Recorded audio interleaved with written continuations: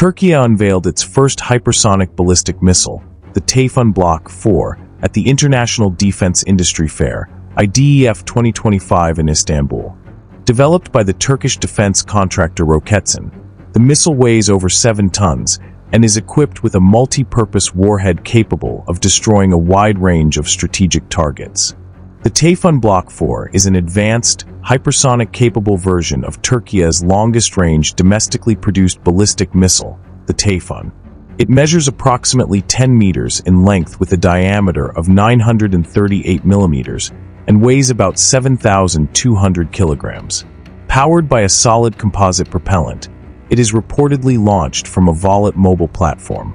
The missile achieves hypersonic speeds, estimated at Mach 5, around 6,100 kilometers per hour, and features high maneuverability to evade interception by existing air defense systems. It has an inertial navigation system assisted by GPS and GLONASS, with a reported precision of 5 to 10 meters circular error probable, reflecting extreme accuracy.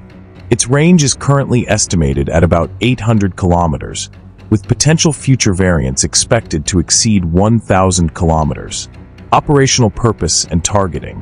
Equipped with a multipurpose, pre-fragmented high-explosive warhead, Tfon Block 4 can effectively destroy strategic land-based targets, including air defense systems, command and control centers, military hangars, and other critical military infrastructure located deep within enemy territory.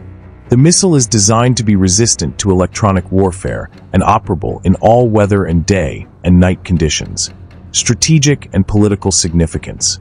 The unveiling of Tfon Block 4 marks a significant milestone for Türkiye as it joins a select group of countries possessing indigenous hypersonic missile technology, including the United States, Russia, and China. Roketsan CEO Murat Akinci confirmed that the missile is planned for integration exclusively into the Turkish armed forces by the end of 2025 and is not currently intended for export. This advancement reflects Türkiye's broader strategic ambition to achieve full independence in defense technologies and strengthen its military deterrent capabilities amid rising regional tensions, especially following the recent conflict between Iran and Israel. The Tfon Block 4 also demonstrates Türkiye's growing political and industrial power in defense, contributing to national pride and political narratives within the country. Comparison with other systems.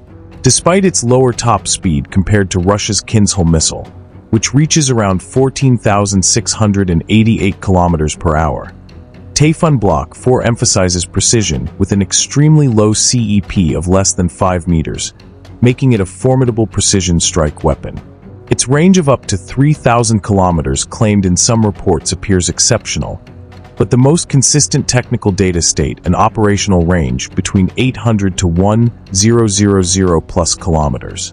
Additional Roketsan unveilings at IDEF 2025.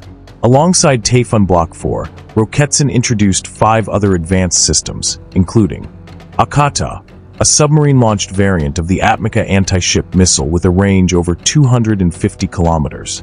Gokbora, a beyond visual range air-to-air missile with a range exceeding 100 nautical miles, deployable on manned and unmanned platforms.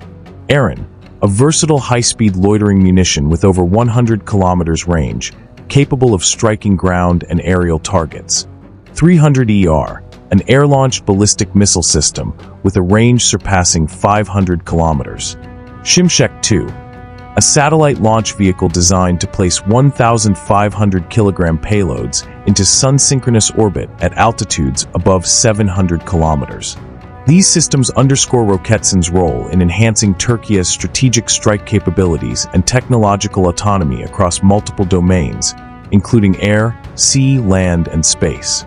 In summary, the Tfon Block 4 represents a leap forward in Türkiye's indigenous missile capabilities, combining hypersonic speed, maneuverability, and precision strike features to enhance the country's defense posture significantly.